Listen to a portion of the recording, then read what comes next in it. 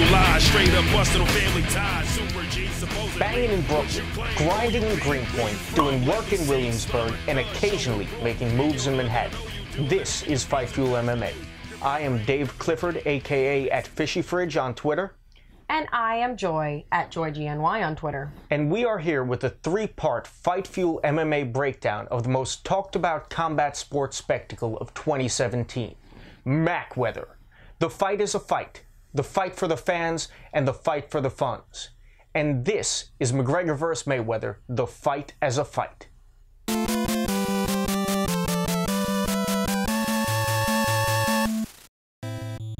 The fight as a fight is a mismatch to mystify the minds of combat sports spectators. One combatant is a professional pugilist with a record of 49-0, whose striking skills have led him to be regarded the greatest defensive boxer in modern history. The other combatant is a mixed martial artist with a professional boxing record of 0-0. In boxing, punches are the only blows a fighter may legally throw. The fight is contested standing. Clinches are quickly broken, and a knockdown or slip cause a halt to the action. In MMA, a fighter may strike with fists, palms, forearms, elbows, shoulders, knees, shins, and feet. A fighter may employ grappling to attack or defend. Fights are contested where the fight is fought, either standing or on the ground. There is no 10 count, there is no 8 count, there is no manufactured break to the action. The fighters matched in the fight are both practitioners of unarmed combat, it is true, but there is a vast difference between the types of unarmed combat they practice. 999 times out of 1,000, the victor of a contest between Conor McGregor and Floyd Mayweather is determined by no other factor than the rule set under which that contest is held. And this contest is to be a boxing match. Thus, Floyd Mayweather is almost certainly assured a victory and a record of 50-0 to retire with, should he choose to do so.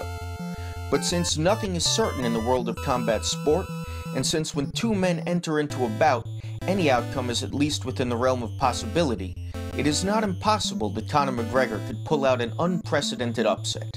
And since this fight is subject to the same limitless possibilities as any other fight, we should analyze it as we would any other fight between two unarmed combatants, objectively and impartially.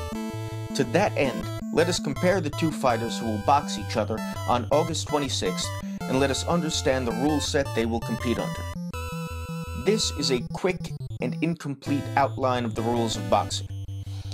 Fighters may strike their opponents with their fists and their fists alone. Fighters may strike the upper body of their opponents and are prohibited from striking to the back of the head, to the kidneys, or anywhere below their opponent's belt line. Clinches are prohibited, and clinches will either be broken by the referee or the fighters will be instructed to fight out of the clinch. A knockdown will result in a 10 count being administered. If the downed fighter cannot rise before the count is finished, the fight will be declared over, and a knockout victory will be awarded the victorious fighter. A fighter being deemed by the referee, the fighter's corner, or the ringside physician as unable to continue will result in a TKO victory being awarded the victorious fighter. There will be 12 rounds with a 1-minute break in between rounds, with each round consisting of 3 minutes. If at the end of 12 rounds neither fighter has been stopped, the judges will render a decision. What should each opponent do to secure a victory? Floyd Mayweather should be Floyd Mayweather. He should do what he has always done, be elusive, be untouchable, and be intelligent. Hit McGregor when the opportunity arises, and it will arise, without the need to chase a knockout, because it is inessential to victory. Just do what you've done your entire life, box. Conor McGregor should clinch, and then he should clinch, and then he should clinch. Don't clinch too much, so that the referee DQs your ass, or starts to think that you're going to try to hip toss Mayweather. Just get inside and clinch. Throw out a jab, get inside behind it, and take a shot if you have to, and then, before, during, and after the clinch, start throwing short shots to center mass. Hit arms, hit shoulders, hit the chest, make Floyd not like it, make him try to catch it on the elbows, make him try to tie you up if he can't slip away. And then, if he does tie you up, give him your arm. Let him hold your arm against his side. Let him do it a couple times, let him think he's got you wrapped. And then throw a 180-degree uppercut from floor to ceiling to catch an unsuspecting and unprotected chin. This is the only real way I see of McGregor winning this fight. If I was training him for this fight, I would have him do nothing but jab, hook, clinch, and uppercut the entire camp. I wouldn't even have him bother throwing a left straight or a left overhand because Floyd just won't be there for it to land.